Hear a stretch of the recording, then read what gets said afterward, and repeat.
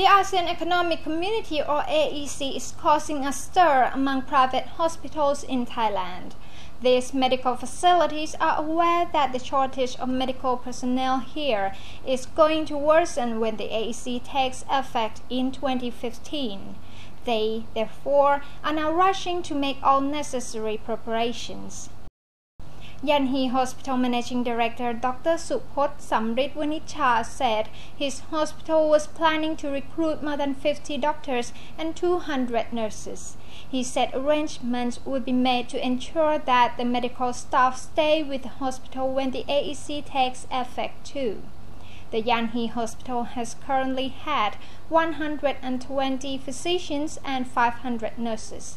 To date, the hospital has already imported 50 nurses from the Philippines to work as assistants and translators for Thai nurses and doctors, as they can speak English and communicate with foreign patients very well.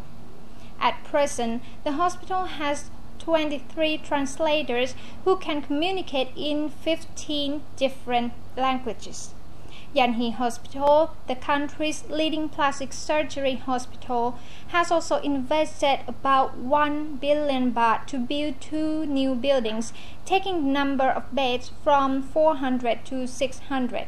Moreover, it had purchased more high-tech medical devices such as surgical equipment, laser devices, and computed tomography or CT scans.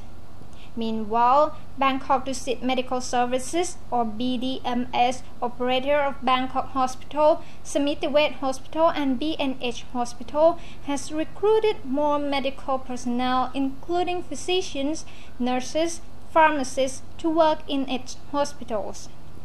BDMS Director and Executive Advisor Dr. Pongsak Withayakorn said the hospital has also teamed up with other medical and nursing schools in Australia and the Philippines to exchange medical workers and receive training to develop their skills.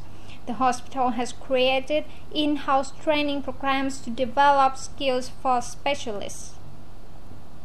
Moreover, the hospital has signed a memorandum of understanding with Burapha University's Faculty of Medicine to train physicians. The hospital has also joined with Srinakarin Virod University's Faculty of Medicine to open an international course for medical students. He said it would likely be necessary to import medical workers from other countries in future. Thailand has 30,681 physicians to provide medical treatment for its over 60 million population.